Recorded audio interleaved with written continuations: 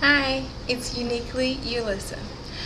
Now I'm starting my natural hair series. This is my natural hair journey, which is going to be so extremely exciting, and I'm hoping that I can get other natural participants to network with and to support each other in our natural growing venture.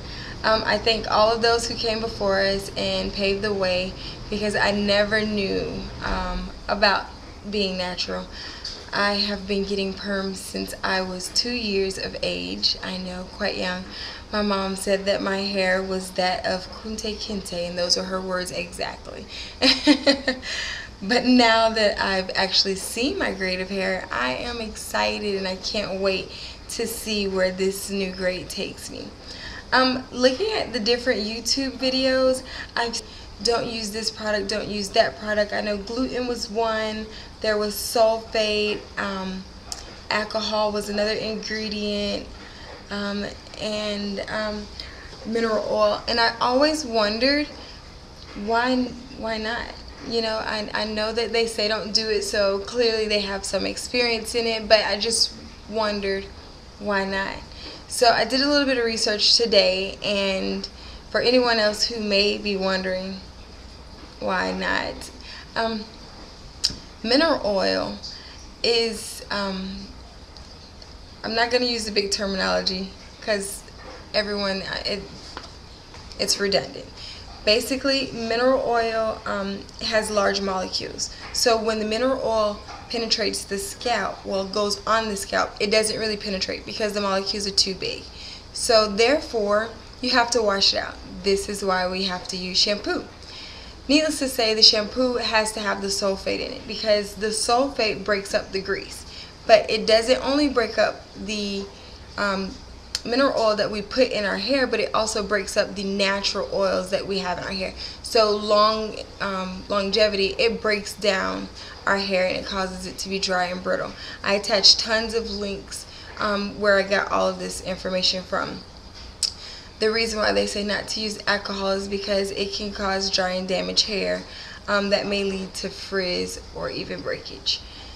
Silicone is supposed to be a pro because it seals in the moisture. However, you have to have that sulfate again to break down those chemicals. Heat sucks the moisture from our hair and it makes it brittle and fragile, which is why sometimes we can't get past the shoulder length. Gluten is bad for you. It can make you sick. However, what I'm reading is that that's only if you have an allergen to it. But I wasn't able to find much concrete information on gluten outside of the fact that some people may have this deficiency that causes them to have a bad reaction to gluten. But they did keep mentioning that it's something like glue, and that's what makes it hold and bond everything into place. So that's kind of a turnoff. So I decided that I would research what are some things that you just have to have for your hair to be healthy.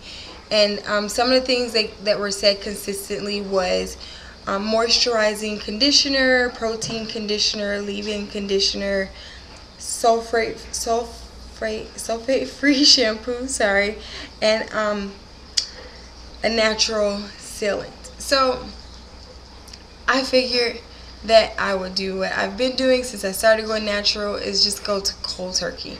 I use water to moisturize my hair. I use coconut oil and extra virgin olive oil as a moisturizer or conditioner. I do the leave-in conditioner, that homemade mayonnaise, olive oil. Anyone needs help, let me know. I'll send you to a link, or else I'll make a video on it.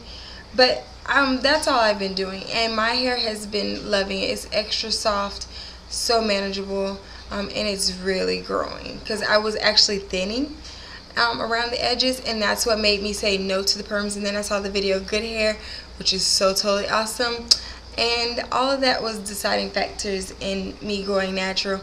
But I'm loving my natural self, and I'm hoping that we can meet again. I don't want it to be too long and drawn off. My big chop will be in 6 months, so I've narrowed down the dates to June 29th or the 30th. It just depends on when I actually get the nerves to sit down and do it. But that's my video number 1 of being natural, and why not? Thank you. Have a good day.